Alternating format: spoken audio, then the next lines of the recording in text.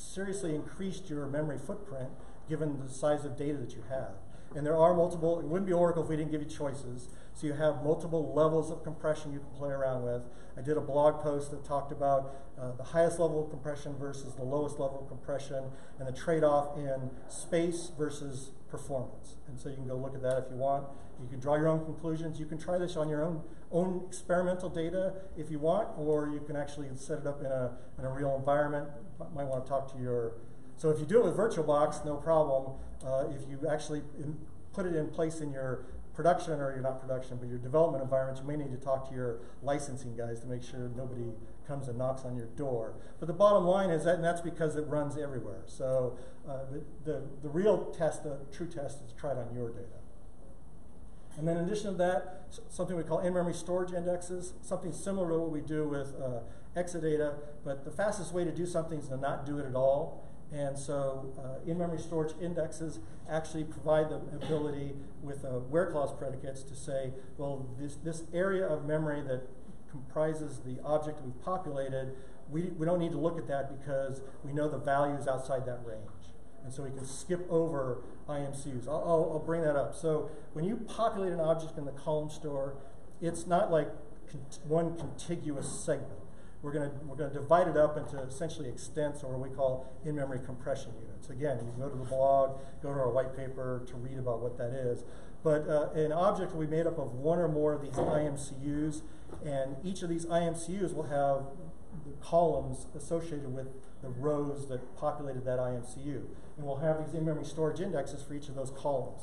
So as we're scanning down an object and going through each of the IMCUs, if we have a where clause predicate, we can actually skip over data that we know isn't going to be in that particular IMCU. In essence, if you're looking for, if you're doing a primary key lookup, typically you would say, well, we'll just go to the index, get the row ID, and access the table, and we'll be done. But with database and memory, you can also do that, and it's typically the optimizer is going to pick an index access. But if you do it within memory, we'll basically scan all of the IMCUs and we'll skip over everything, assuming your where clause predicate's obviously on the primary key, and then we'll only have to look at one IMCU to get that same amount of data. So it's pretty close, especially if you have to do an I/O for the index block or the table block, because we're already in memory, because we're going to populate the entire object in memory. That's something else I should bring up. So I've given you guys kind of the abbreviated version, and one of the other things I always mention is that database in memory is not a cache, so it's a store. Unlike the buffer cache, where we're actually caching only a relatively small number of database blocks typically for the entire table, database in memory populates the entire object in the column store. We get that compression. You can exclude columns if you want. But the bottom line is we're going to populate the entire object. So when you scan, it's always in memory. And that's, again, the in-memory part. I'll make sure I get that point across. And then lastly, SIMD vector processing. Lots of other people do the same thing, but single instruction, multiple data. So all of a sudden we can think of array processing. We go from scanning millions of rows per second per core to billions of rows per second per core. It's just computer science. We can do 512 comparisons in one cycle, or one instruction, if you will, as opposed to doing it one row by row processing. And so that gives us significant, all these things together give us that 10x or better performance increase in most cases. Not everything, and those no promises. Your mileage is definitely going to vary. Some queries will do better than others based on data distribution, data types, query complexity. But the bottom line is, like, what I always shoot for is 10x. That's pretty realistic. In addition, the secret sauce of all this, the reason you can run your current applications when you've populated a bunch of tables in the column store and not have to say select from the row store or select from the column store, is the optimizer. So the cost-based optimizer. So when you run a query, the optimizer is going to parse that query and create an execution plan. And so based on cost, it's going to decide, is that table in the column store or is it only in the row store? If it's only in the row store, are there indexes associated with it? Anyways, it's going to take the lowest cost plan, and hopefully we'll see table access in memory full. So we'll do a column-based, a columnar-based access of that object. It's on an object-by-object basis. Am I already running out of time? Oh, okay. 5 minutes? All right, I'll try to speed up. Not only does, so not that cost decision, but that cost decision is affected by the 3 areas I talked about: scans, joins, group by aggregations.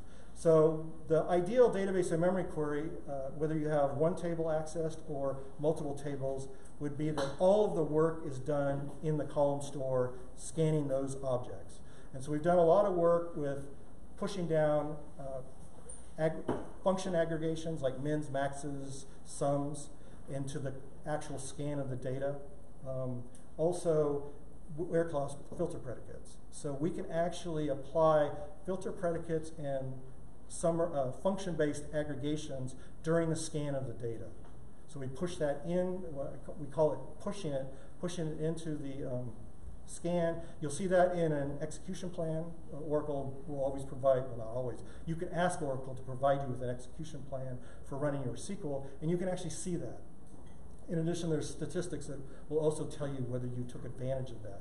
But rather than having to bring those column or row values back up into the execution layer and throw away values, we can actually skip over them or eliminate them during the scan. You can't run a query any faster in Oracle than doing that, even Exadata.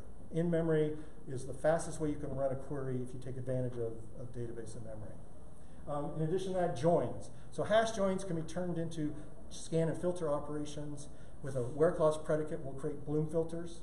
And so rather than typically a hash join, you have a smaller table, larger table, but you have 2 tables, and one table will get scanned. We'll create in the PGA, we'll create a build table, a probe table, and we'll then scan the second table and see if we have matches to do the join. With database in memory, with hash joins, if we can create Bloom filters using filter predicates, we can actually push that join into the scan of the 2 tables so that we don't have to probe the hash table in the PGA to know whether we have a join or not. All we have to do is go to the hash table in the PGA to get materialize the column values we need to associate with the join after it's already taken place. I may or may not have confused you with that explanation. We did an Ask Tom session on that. It's an hour-long session, and we also have a blog. I have a blog post out there that explains that in excruciating detail if you want to actually, you're interested in that. And then group by aggregations. So something we call in-memory aggregations. We actually created a new group by. Oracle database traditionally has had a sort group by and a hash group by. We added something called a vector group by. So there's an entire white paper associated with that. We do effectively the same join mechanism. We can do it during the scan and filter operation. In addition to that, we can do the group by aggregation in memory as we do the scan as well. So the hash join can be up to 10x faster, and the in-memory aggregation or vector group by can be up to 6 to 8x times faster.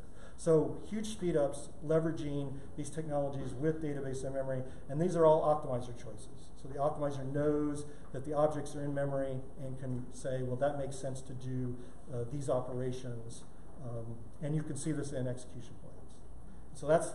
So together, the technology end of it, scanning the data, and then the optimizer ability to change the execution plans provides that huge speed up, and again is why you don't have to change your applications. Data changes real quick. DML always happens to the row store just as it does today.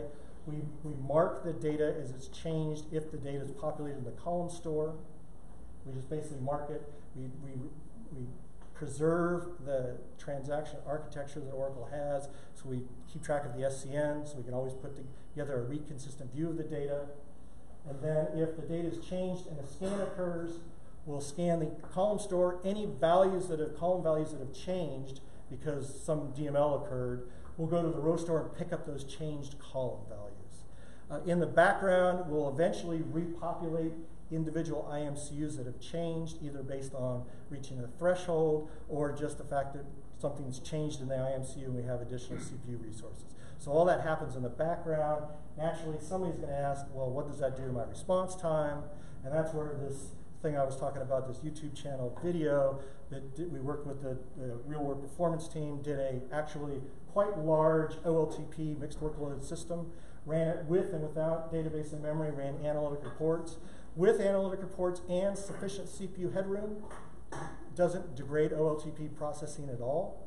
Without enough memory or without the data in the column store, you see this blue, we get I/O and things kind of go into the tank.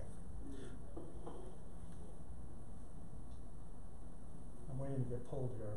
So I'll go real quick, I'll just say, again, since it's part of Oracle database, it works with everything Oracle database has. Rack for scale out, scale up, as much memory as you can stick in a database server, basically Oracle database, as much data memory as Oracle database can address, which is way more than you could stick in a database server. Multi-tenant, and wherever the data is located, whether you put it in DRAM, whether you have it on flash, whether you have it in row store on disk, whether you have it in HCC on disk, wherever it's at, you don't have to figure it out. Oracle database takes care of that. So you can truly run your applications unchanged with database and memory, which is a big selling point. And then we've done a bunch of additional work. The two areas where we're really working is performance. Since we're basically populating data in the column store, we're only using CPU to access memory. So the only way to speed that up is either reduce the CPU cycles or parallelize. So we support parallel query, and we also support actually something called in-memory dynamic scans, or the ability to dynamically parallelize the scans, regardless of whether you use parallel query or not. And then the other issue that people will typically say, well, since you don't have to put the entire database in memory, how do I know which objects I should populate in the column store? So right now, it's kind of a hit or miss. You use the in-memory advisor, you look at your problem queries, you kind of figure it out. Well, we're working on something called automatic in-memory. We released it initially in 18C. That's going to do this using heat map heuristics. It's going to do it for you. So think of being automatically populating and evicting and repopulating new objects as they become hot, cold, they're used, they're not used. And then, of course, you can control that with other issues or other aspects of the alter table command as well. So you can override it if you want. And then I kind of talked about Exadata, active data guard, external tables. Maybe you have data, big data, and you want to combine it with some of your relational data and run those queries in Oracle against your existing tools. You can populate external tables directly in the column store without having to materialize them first in a database. So all those kind of things are what's changed in 12.2, 18C, 19C, soon to be 20C, since we're now on a yearly upgrade cycle, so it just keeps going. And where can you get more information? I mentioned our blog. It's a little hard to navigate because it's an Oracle blog, so it's just Oracle always makes it hard. So I put a little circle, you click on the menu, and there's a resources page. And in there, it has all the white papers, all the customer stories, videos, Ask Tom sessions, anything, hopefully anything you want. But if you don't find something you do want to know about, just email me, and I'll try to point you in the right direction. Okay, thank you very much for allowing me to speak with you, and I appreciate it. And hopefully it's fun for you.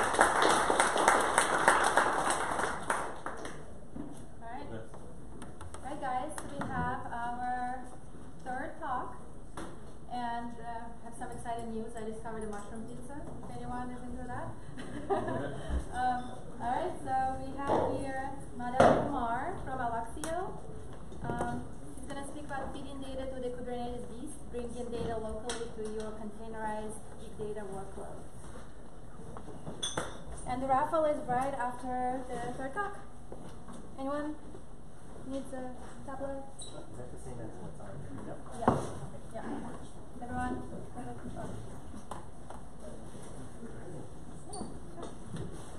What do you rack them off?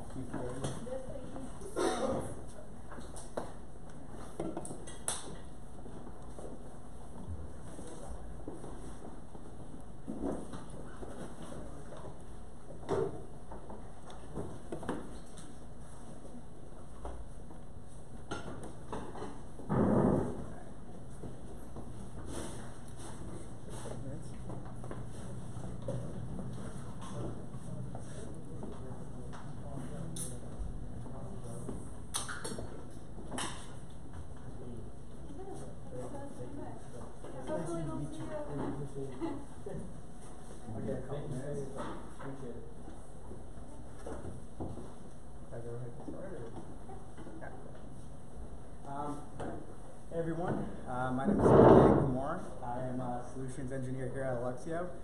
Today I'm going to be talking to you guys a little bit about feeding data to the Kubernetes beast, bringing data locality to your containerized big data workloads. Thank you for GridGain for hosting us. This is our first in-memory computing meetup. Great turnout here, so I'm very excited to be here. So today we're going to be talking a little bit about what Alluxio is, high-level overview of Alluxio, overview of Kubernetes, for those of you not familiar, and how Alluxio and Kubernetes works together. Then I'm going to be showing a demo of Spark and Alluxio running on Kubernetes in my local environment today. So Alluxio overview. So a little bit of background about what the Alluxio project is. Alluxio started off as the Tachyon project at UC Berkeley's AMP Lab by our then PhD student and now CTO, Horian Lee. We became an open source project, established, and the company was formed to commercialize Alluxio in 2015. Along the way, we've gotten some funding from Andreessen Horowitz and other VC firms with this goal of really being able to orchestrate data at memory speed for the cloud. No worries. Especially for data-driven applications such as big data analytics, ML, and AI. We're incredibly proud of our fast-growing open source community. We have about over 1,000 contributors, 4,000 plus stars on GitHub. We are Apache 2.0 licensed, and if you want to join the community today, you can do that on our Alluxio community Slack channel, or you can check out our repo at github.com, Alluxio. All right, so just a little bit of background of what we saw in data ecosystem and where Alluxio kind of came about to solve this problem was about 10 or 15 years ago, we saw the advent of what we call the data ecosystem beta. And so with the introduction of things like MapReduce and Hadoop, people started moving a little bit away from traditional RDBMSs and into what we called this co-located storage and compute paradigm. So people went to rush and put all their data into these Hadoop systems with the idea of having MapReduce as a single compute framework and HDFS as a single storage layer. As time went on, however, we started seeing this data ecosystem 1.0 come up. So for end users and data scientists, they realized that MapReduce wasn't the only solution, in fact, wasn't the best compute framework to be able to solve their data challenges. They started experimenting with different frameworks like Spark for in-memory computing and Presto for interactive SQL workloads. At the same time, embracing different machine learning frameworks like TensorFlow and Caffe. They also realized that from a storage perspective, HDFS was becoming increasingly complex and expensive to buy. And they started looking at lower cost alternative storage solutions, especially around object storage, whether that was in the cloud with things like S3 or Blob, or on premises with IBM Clever Saves. So what we start seeing in the ecosystem is this data stack journey, these innovation paths. So first it started going from this co-located compute and HDFS living on the same cluster, where what we saw was typically these clusters would increasingly become compute bound and over 100% capacity. Furthermore, they realized that compute and I/O needed to be scaled together, even when it wasn't necessary to do so because they were co-located in this manner. So then they went ahead and disaggregated this and had different nodes for the compute and HDFS while still in the same cluster. And so what this allowed them to do was they were able to scale compute and I/O independently, but I/O still needed to be maintained on HDFS, and that turned out to be quite expensive. At the same time, they started needing to be able to support a plethora of more frameworks. They needed to support Presto, Spark, and they needed to be able to do this across data centers without these multiple application changes being done. One of the biggest trends we see now is this enablement of hybrid cloud. So with the advent of cloud, people realized that they can now burst compute analytics to the cloud, and indeed with things like Kubernetes, they were able to do this seamlessly burst up and scale down on demand. And so they needed to be able to do this both public and private cloud, and using sometimes on-premise data. And so finally transition to object storage. They need to be able to enable and accelerate machine learning analytics on these object stores as well. So that's where we saw Alluxio come in. Alluxio essentially is a data orchestration layer for the cloud. With Alluxio, you now have the ability to scale compute and storage independently of each other. And so from the application perspective, what you can see is that your applications today could continue leveraging the interface types that they're most accustomed to. So if it's a big data Hadoop application, Alluxio exposes itself in a familiar HDFS type interface. For newer machine learning models like TensorFlow or Caffe, Alluxio could expose itself with a POSIX-like interface. And then on the southbound side, what we call the storage drivers, Alluxio could then speak transparently to the storage device regardless of where that data is sitting. So whether it's HDFS, if it's some object store on-prem or in the cloud, or even more some legacy appliances if they still use an NFS interface. One of the key things that we want to do at Alluxio is be able to have these flexible APIs to have minimal code changes required for your applications to be able to work with Alluxio. So Alluxio has flexible APIs to interact with data in Alluxio regardless of what application is speaking to it. So if you see here, if you have Spark, Alluxio could be taken in as traditional RDDs that Spark is accustomed to be able to work with. Presto, we can have a file location specified as an external table for the Alluxio namespace. And in things like POSIX and Java, we can have traditional open file operations on the files in the Alluxio namespace. The Alluxio reference architecture looks a little something like this. So for those of you familiar with HDFS, it's very similar master worker architecture. So we have the applications, in this case, Presto and Spark running, and they have a reference to the Alluxio client, which is essentially just a jar file that we have. And so the Alluxio client is then able to communicate to the master, and the master is the one that has kind of notice and reference of where the metadata is and the files are across its multiple workers. And the workers are the ones that could do the data transfers and go out into the different under-storage devices and bring data back into the Alluxio namespace. Alluxio is built in with high availability, so if you have Zookeeper already in your environment, we could plug into that. With our latest release, we actually have an internal graph election algorithm that we use, so we could fail over to a standby master using that. And one thing to note is the Alluxio worker could manage storage across 3 tiers of storage, whether that's memory, SSD, or HDD. One thing we realized is sometimes memory could be quite expensive, and not many applications have much memory to get up to begin with. But Alluxio could manage storage across those 3 tiers with SSDs and HDDs as a lower cost alternative. So Kubernetes overview. So Kubernetes is fast becoming a kind of very popular container orchestration platform. It kind of enables containers to the 2.0 level. So besides just abstracting away physical infrastructure, Kubernetes has things that allow you to do service discovery. This makes it very easy for client applications to discover endpoints of other applications it needs to connect to. Self-healing means that as containers go down, they can be spun back up and still maintain that state. You can have secret keys and access keys managed through their secret management. And storage management allows Kubernetes to actually do some of this resource allocation and storage management for you as you kind of spin up these containers. So some key concepts that we're going to be talking about today is, so containers, these are the actual OS or application binaries that will be running on Kubernetes.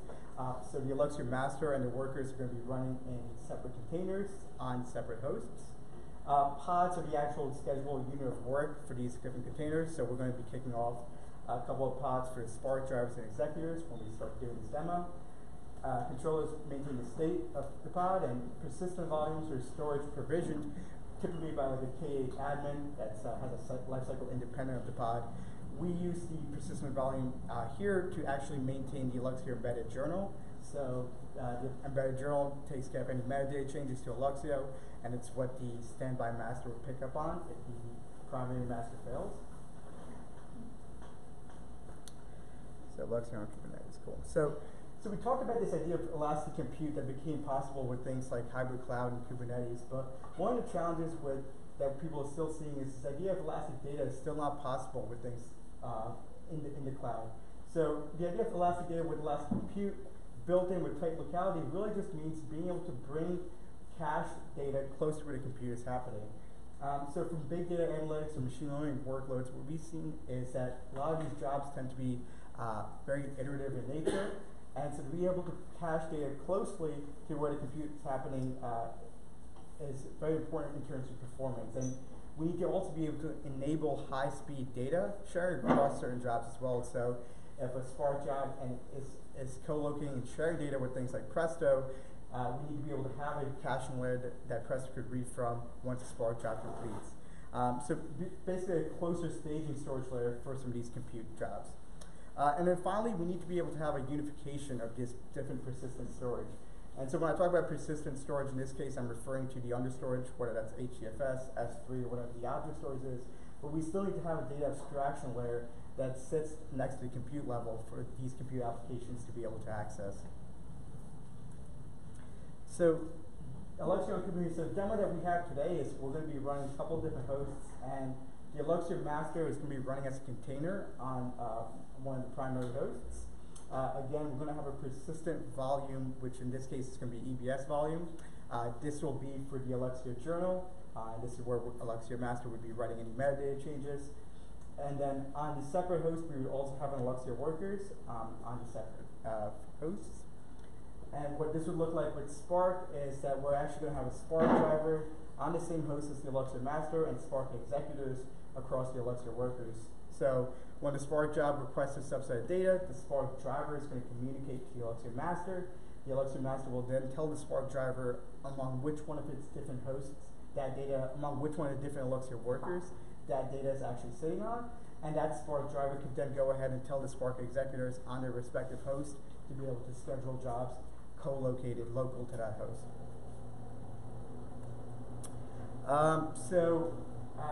To deploy and provision Alluxio, I've done some of this already in the essence of time. So provision the persistence volume for a journal.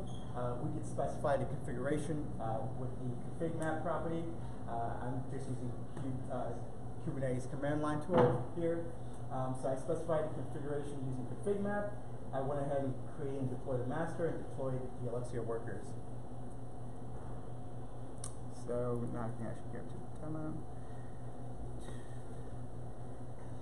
All right, so just to give you a little bit of overview of what this environment looks like. So this is actually running across 4 nodes on EC2 instances, M4 2x largest, Kubernetes version is 1.15.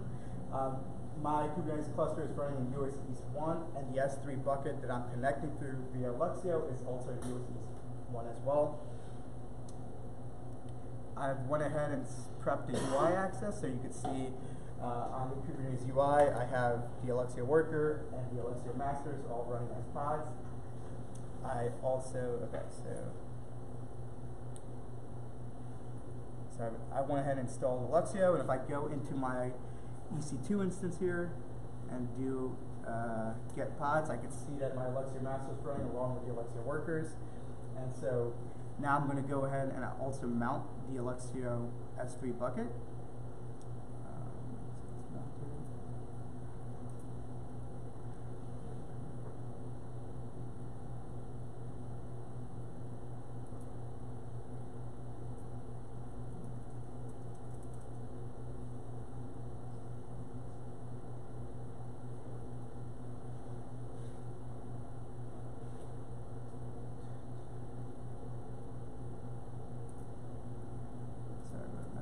So now if I actually go ahead and look at the Alluxio UI, so this is the Alluxio UI. It shows us that we have 40 gigs of memory. So what I've done is allocate 10 gigs across each one of the Alluxio workers. So I have 40 gigs total. Again, we see from the storage alias perspective right here that I only have 1 tier, which is memory right now, but this could be, you could allocate multiple other tiers, whether that's SSD or HDD. If I go ahead and look at browse, I can see I have 2 directories mounted, and this S3A is actually my S3 bucket that I've mounted. And what we see here in the UI is that I have 3 files, and the Spark job I'm running, just to give you guys a heads up, is a word count on this sample 2G. So here we see that the persisted state is persisted, which means that right now this data is currently persisted in the S3 file location, but what we see here in Alluxio percentage is that this file is not yet in Alluxio memory, so it's only being persisted right now in S3 remotely.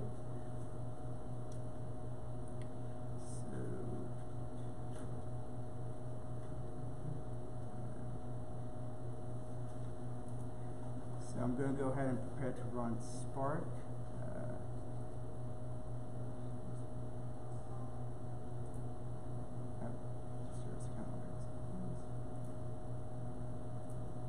here I'm just checking to make sure the servers account for the Spark drivers and executors already created. In this case, they are. We could go ahead, go into my cd Spark directory, and what I'm going to do here is just kick off the Spark job, which is doing a simple word count on that directory through the Alluxio name path. And you can see that it's Alluxio because right here we specify the Alluxio name path, so it's just to the application, it just is referencing Alluxio, but behind the scenes, this could actually be an S3 bucket, an HDFS file location, or on-premise store.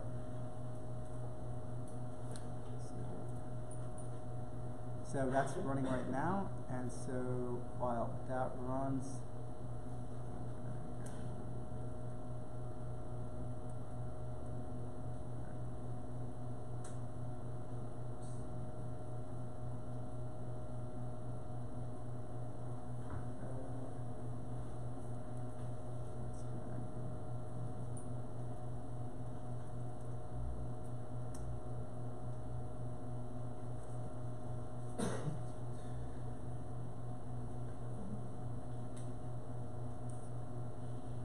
so now I'm just, the Spark driver is currently running right now, and I just want to see if the Spark job completed.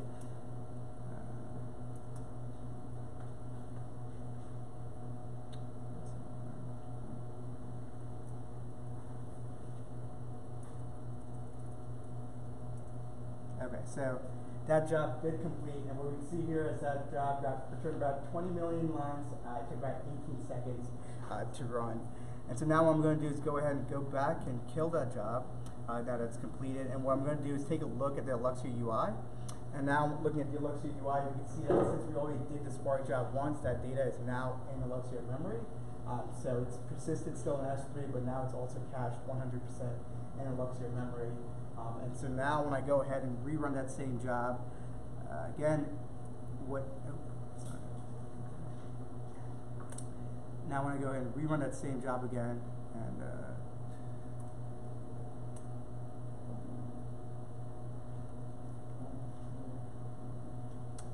what that job is going to be doing is now going to be Spark executors are now going to be able to schedule jobs on the Spark workers, but now the Spark the Alluxio workers don't need to go out to S3 to retrieve that data. It's already cached in Alluxio memory. So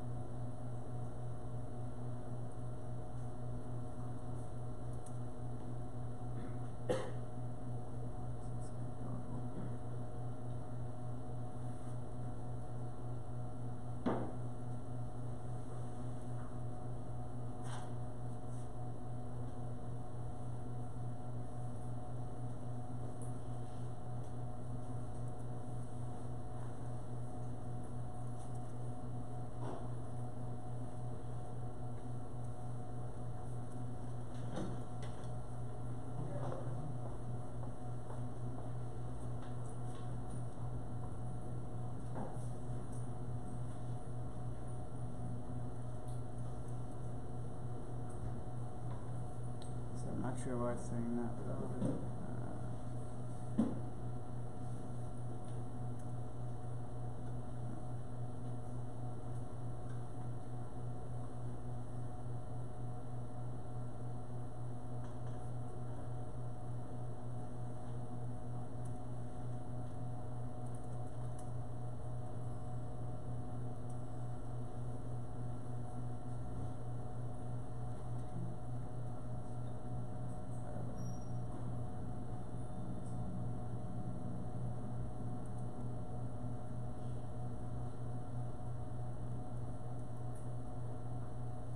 so let me just kill this pod real quick.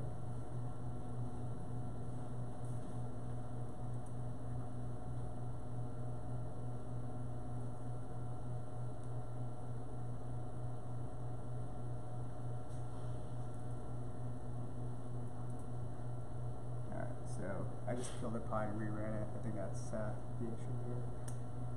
Okay, so now that's running again.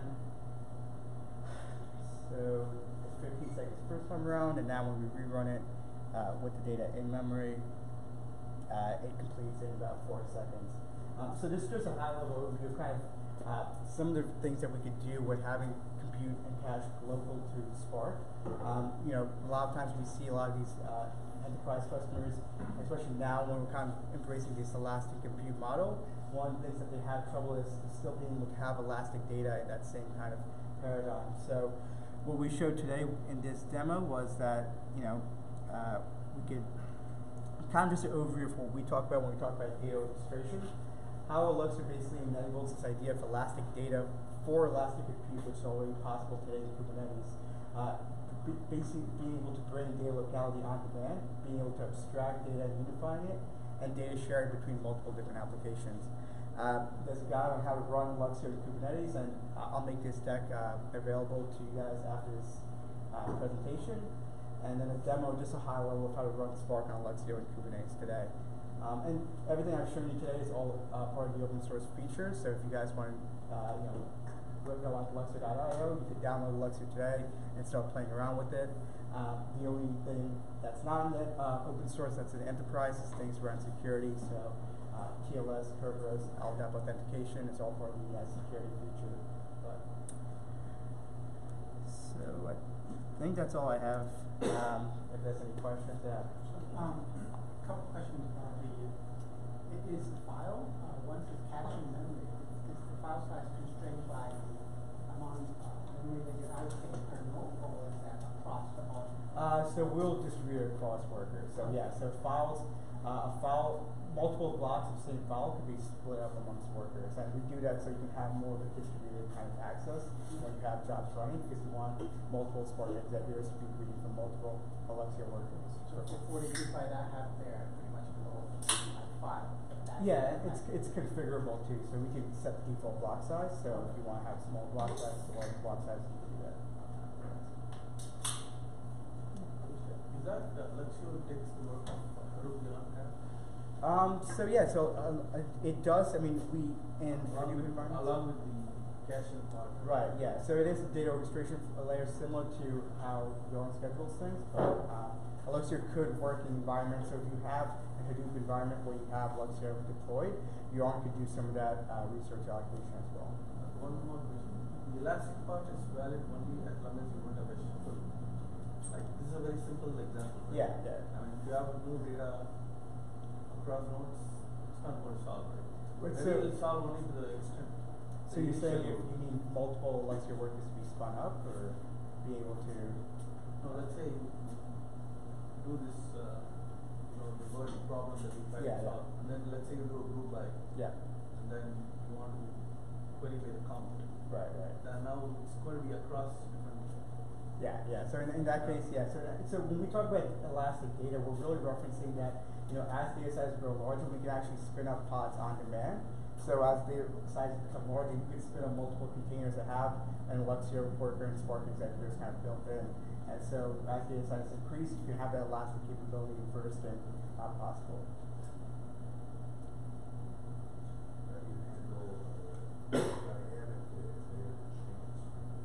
Yeah, so data that's changed.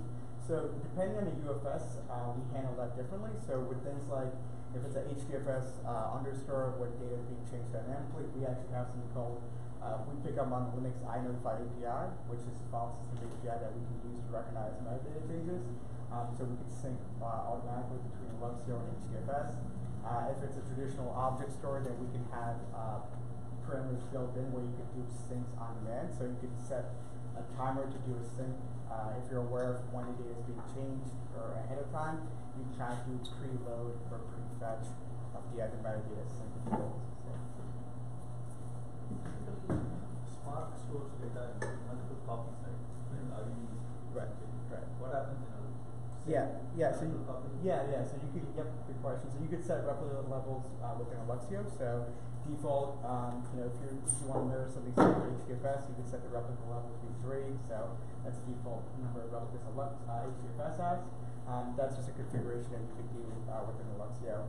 And Alluxio actually, once you set the replication level, it does it dynamically. So as the application starts reading that same data file, it'll start getting replicated across workers.